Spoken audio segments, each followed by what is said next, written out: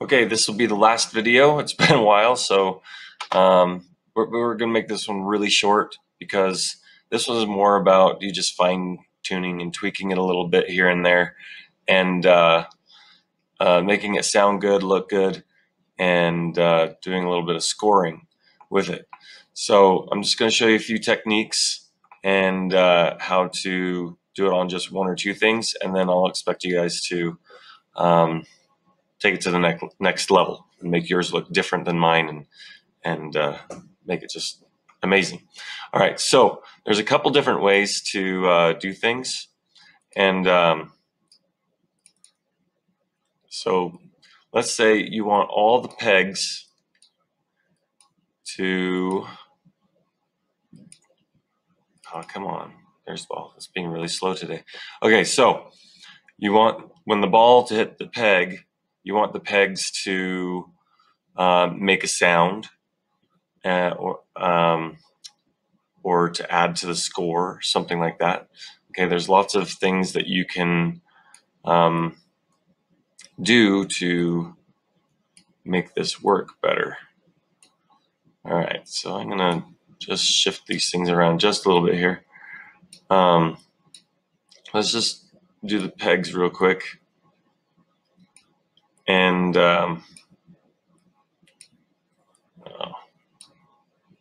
having a hard time making up my mind. All right, so couple different ways. Way number one, you can broadcast a message, which is right here, broadcast message, so when the ball hits something, it can say, hey, I hit something. You can't go to this and just say, hey, when I get hit by the ball, make this sound, because in the ball code we have it backing off of it so fast that the pegs and the kicker and the walls can't really register when they get hit every time, because the ball is backing off so quickly that just doesn't work. So you have to have the ball tell everything else, hey, I hit you. Okay, that would make it so that you could have a different sound effect for each one if you did that method. If you decided, oh, I want the same exact sound effect for every single peg and the same exact score to be added on for every single peg, you could add it into the hit peg code right here, this one. Or if you want the walls to do one sound effect, you could add it in here. So I'll show you a little bit of both ways. So for the pegs, I'm going to do them all the same, and then for the kickers, I'll do them both different, or show you how you would make them both different. All right, so do them all the same. You use the ball code, and let's say when you hit the peg, we'll just add some code in here. So first of all, we can do sound. So we can play a sound right here, just right as we're in here, or we can just put it right at the end so it doesn't get in the way of anything. And so if I just click on that, it will tell me what it's doing. You know, it'll make that sound. So now, the one time I want it to do something. Right there, it can't go down the hole now. Yeah, there. Now every single peg should make the exact same sound. Okay. Now to add to the score. Do we have a score? No, we don't. And here's this variable here, and we can get rid of that. But that's a cool way. If we just have a variable and we call it score and we never get rid of it, then it'll make up the perfect place to put our score. So let's make a variable and call it score. I don't have the worksheet in front of me, so I'm doing it by memory, and I'm probably not going in order, so sorry about that. All right, so score. Now, at the very beginning of the game, you would probably want to set your score to 0.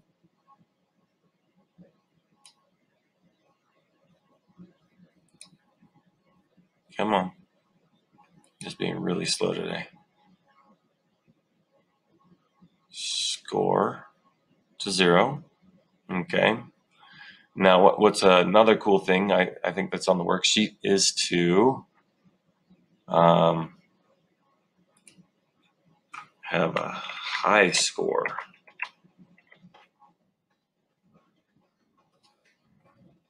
Come on. Here we go. Okay. High score.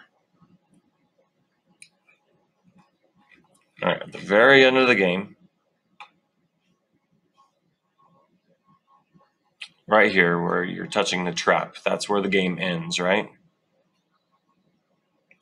So right here in this end script, we can put the high score command here. So if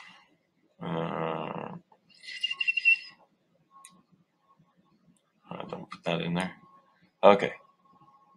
Operator. Okay, so we're going to look at your score at the end of the game. If your score is higher than the previous high score, then we want to change the high score to the current score. I said that real fast, but let's go do it again. So, well, we need an operator. There we go. One of those. We'll just stick that in there. So if your score, which is right here, if your score is greater than, so on the bigger side, than your high score, then we want to set the high score equal to, we can just duplicate that. No, not that. I just wanted the score. Score. And then throw it away. All right, high score. Okay, so if score is greater than or high score is less than score, then set the high score so they're the same, and then it'll keep it there. Then when you restart the game, the score will go back to 0 and you try again. Right, so flipping doesn't need to be there anymore. So we'll have our score and then our high score, and we can use this dead space down here. All right. But we haven't added anything, so we played the sound. So let's add some change score bell.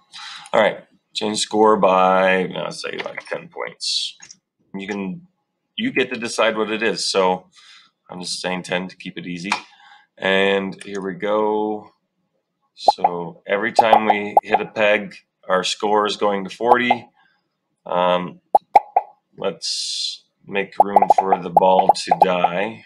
And I can make it die by just slowing it down and steering it towards death. Boom. Now, if you look at high score, it's now at 130. So, but when we hit the flag, it should set score to 0 and high score should stay at 130. And it does. So we did it right. Always check your code, try things out, see if you have any glitches, and voila. Okay, now the kickers. Okay, costume. Kickers are pretty cool because they have these. Well, if you use this particular ball. It already has a couple colors. You can change yours to make them have colors, or you can use other codes to change the color of something. But this is kind of cool there. What I'm going to do is just do one of these. First, we'll start with the ball. We'll go to the script. So here's how you do it if you want. Let's say you want this one to act differently than this one. This one, before we do anything in it, we're going to make a broadcast. No, that's an event. broadcast message. Okay, so let's do kicker, which is that one. Okay, so come on. Kicker 1. We're going to broadcast.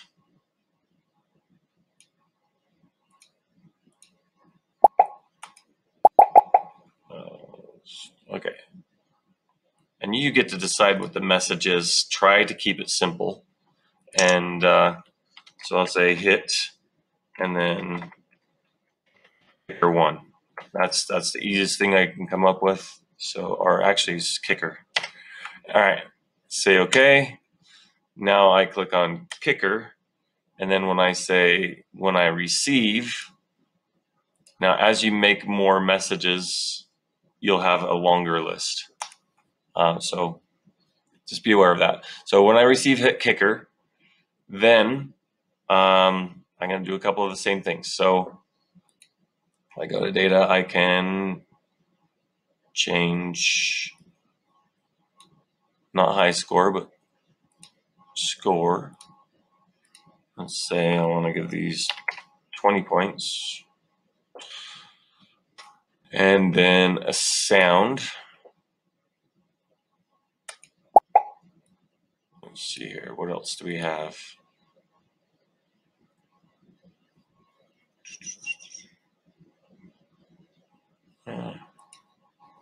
Record.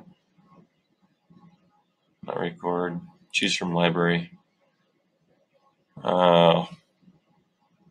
Symbol crash. What does that sound like? Okay. Let's do that. And you can actually edit these sound effects a little bit. So if you're like, I want to cut a little bit off of here.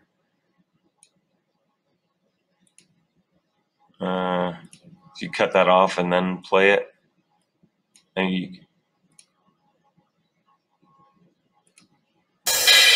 now it's not so loud because I got rid of the beginning that was like super crazy. Okay, you can undo if you don't like what you did. And there's other effects. You can fade in, fade out, and reverse it, which is kind of interesting.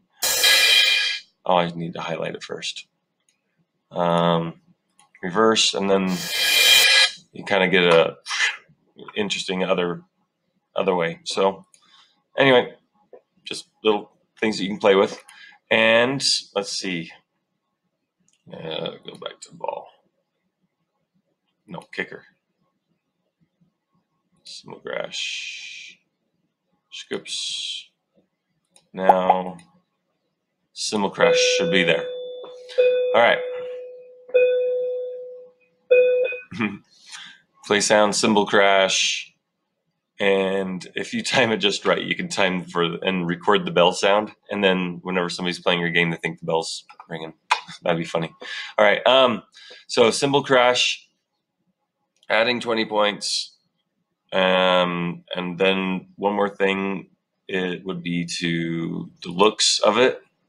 You could, switch to the next costume. So every time it gets hit, it's going to change to a different color because it has those costumes are the frames within the thing there. So you could switch to an exact costume, or you could, if you don't have a costume, you can just change color effects, and you can have it randomly change colors as things are getting hit, and not have to have created them. So let's hit play.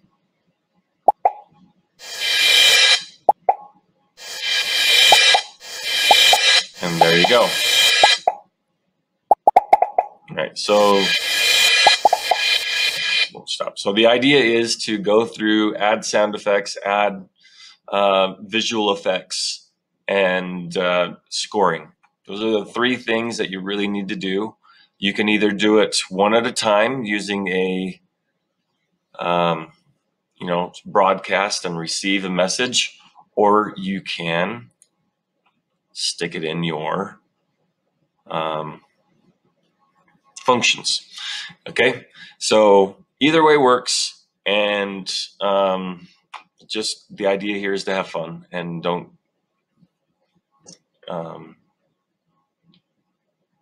don't do the exact same thing that everybody else does. This is where you get to make yours different from everybody else's and really go and make it your own. All right, that'll be all. I hope you enjoyed this project.